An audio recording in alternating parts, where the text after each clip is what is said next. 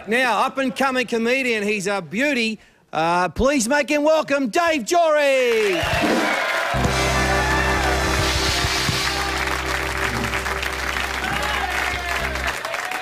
Hey, everyone.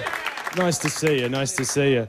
Hey, so this is incredibly embarrassing, folks. Last week, I went into a McDonald's, and to my horror, a girl I went out with in high school was working behind the counter. And it was just incredibly embarrassing for me to have to go up to her and ask for an application form. You know, that feeling, I know I'm not going to get this job, you know, I just know it. But it is great to be here for tonight, folks. Fact is, I actually shouldn't be here tonight because tonight is actually my first wedding anniversary. So...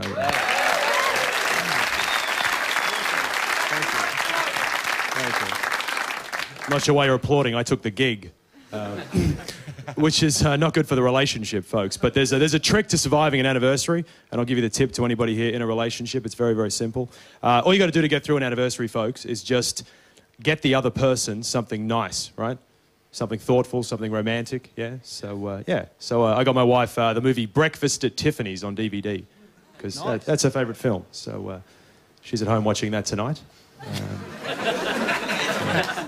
Well, it's due back tomorrow, so...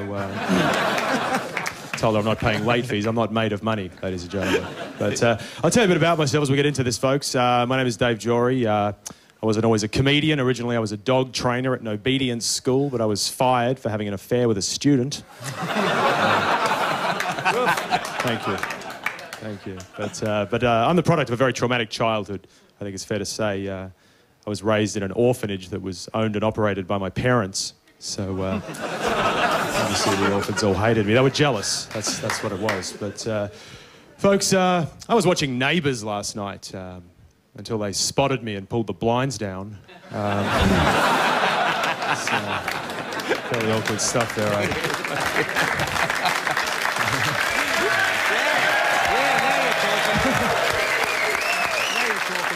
Thank you. You're very kind, but no, my real thing right now, I'm 34 and I'm trying to get healthy because I'm 34 and I feel like I've got to get in some sort of shape, so I'm trying to be a vegetarian. This is my new thing, right? I know it's hard, but I'm doing okay because my wife is a vegetarian, see, so I'm a vegetarian at home, you see, but I find I cave in as soon as I go out to a restaurant, you know, I look at that menu and I just think, well, nothing's going to save these animals. You know what I mean? Like, once you're printed up on a menu, you're pretty much screwed, aren't you? There's no coming back from that, you know what I mean? So I thought that, like, my ordering a salad could save a life, you know, I might give that a go, but I'm assuming the animals are dead back in the kitchen, so I will have the chicken, you know. If I thought the chef was back in the kitchen with, like, a gun to a chicken's head waiting for the order to come in, what do you order? Salad? Get the hell out of here. You know? So that might change things, but I'm assuming they're dead, so I'll have the chicken. I tell you what strengthens my decision to become a vegetarian, though, folks, is those takeaway chicken and chip shops, the really dirty, filthy places with because, you know, the front window of those shops, they've always got the cartoon picture of the chicken with, like, a top hat and a monocle dancing, you know. Hey, this couldn't have worked out better, you know. It kind of misrepresents the experience for the chicken, I think, don't you? I don't know what that's designed. I think it's designed to lure chickens into the shop or something, you know. The chickens in there are millionaires. Let's go. You know what I mean?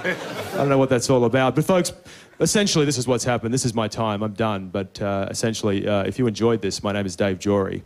And if you didn't, my name is Craig McLaughlin. Thank you very much. Good night. That's so nice. There's Dave's dates. If you want to go and see Dave, there he is, Town Hall, Melbourne, Sydney Comedy Store, Enmore Theatre as well. We'll go to that website. Please, another round of applause. Dave Jory.